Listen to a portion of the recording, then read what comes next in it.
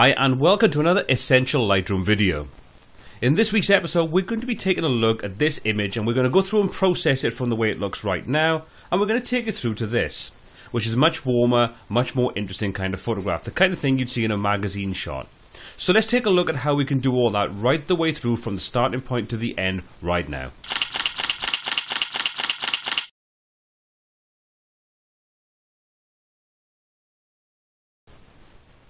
So the first thing you can notice when you take a look at the original shot is it's quite cool.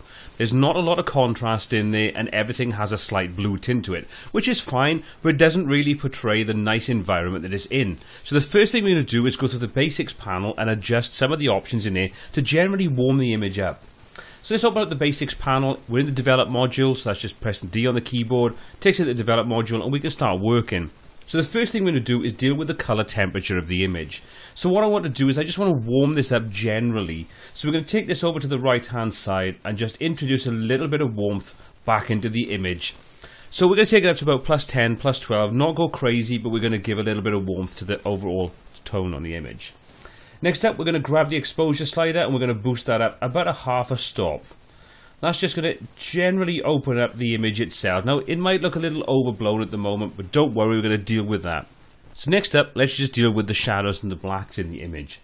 So what we're going to do is we're going to grab the slider for the shadows. We're going to hold the Alt key down on the keyboard. We're going to drag that over to the left-hand side. Keeping an eye out to make sure we don't clip anything in there. So we're going to take that down to about around minus 60 should be good. That's looking pretty good. And we're going to do the same with the blacks. We're going to drag those down just to darken those off. Again, I can hold the Alt key down just to make sure, and you can see around the hat we're starting to get some clipping in there, so we're going to open that back up to around at this point around minus 45. I don't mind too much. There's going to be a little bit of sort of blacks in there because at the end of the day that is a really dark shadow area.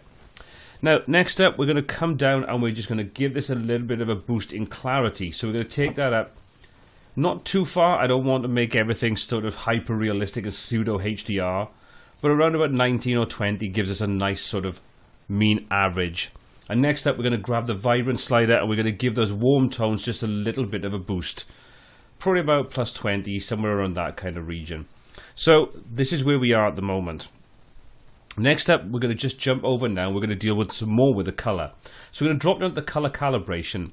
Now, the majority of this effect is based around the teal and orange kind of style that I've used in previous videos.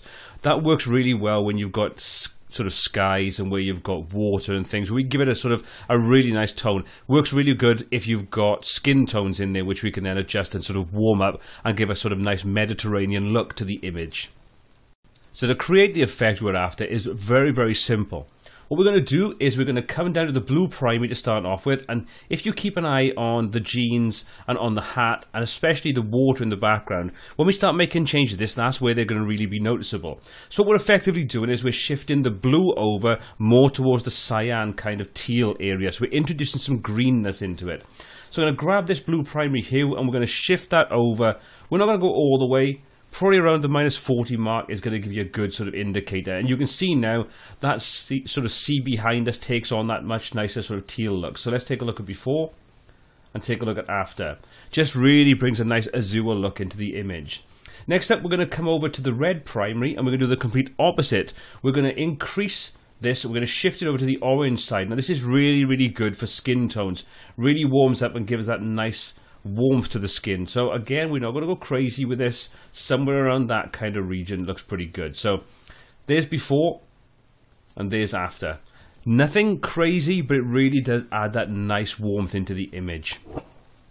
So our colors are looking pretty good, but I still want to make some additional changes. I want to give a little bit more darkness to the skin tone. I want to sort of give a more natural looking suntan. So to do that, we're going to just jump over to the color tab.